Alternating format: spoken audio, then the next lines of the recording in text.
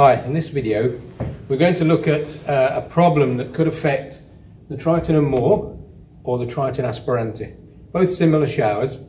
The problem would manifest itself as not getting hot, can't get it to a temperature that I'm comfortable to shower under. What this means, in all probability, it means that the commissioning procedure has not been followed correctly. It would mean that the temperature knob here is not aligned with the valve behind it. There is a simple procedure. I'll just demonstrate what we're actually getting at the moment. I'll put some power onto it and then I'll press the start. Okay. When these showers come on, they come on to the highest heat setting. This one has a readout which should give us an indication of what temperature it's putting out. Okay, that says 35, 36. The knob on the front cover has a finite amount of movement. So if you imagine a clock face, it would go from 7 o'clock being the coldest around to 5 o'clock being the hottest. Okay. At the moment I've got it turned fully clockwise, so I'm on the 5 o'clock bit, and as you can see it's only 37 degrees. But we're getting some heat out there, which means the heaters are working, everything's okay, it's heating up, but it just probably means that the cover is not aligned with the valve behind. So to do that, we'll just turn the shower off. That should be saying bye-bye now. When the shower stops, like now, all you would need to do is you've got, as most Tritons, you've got 2 screws at the top, one each side and one at the bottom.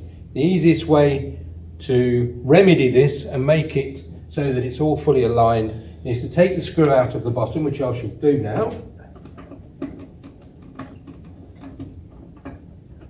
Okay. And then just ever so slightly, leave the 2 at the top, but just ever so slightly lift the cover forward so that the knob doesn't engage with the valve behind it. Then turn the knob anti-clockwise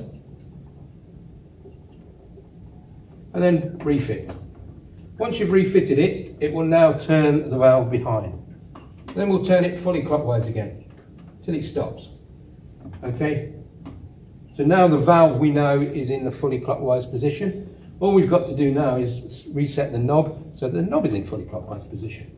So we'll lift it off again. There's still a bit of movement, so we'll just turn that. Now I'll make them both engage again. Now we know that the knob is fully clockwise, so as hot as it'll go, and also the valve behind it. That means we're now commissioned properly and we're ready to go. If I was to put the screw back in, remember before we only had a maximum of about 37 degrees. What I'll do now is I'll apply power before I put the screw in. There we go, saying hello, welcome. Turn back on. Didn't press it properly. Turn the knob back a bit because I know it's going to get hotter because I've now commissioned it and aligned it. There we go, it's now going past the 37 mark, 38 degrees it stops at, 39. Wait for it to settle. So it's settling about 40 degrees. It'll take about 20 seconds to get up to temperature, and then just turn it a bit more clockwise until you reach a comfortable shower temperature, probably around 42, 41. But as you can see now, because I've realigned it, it's fine.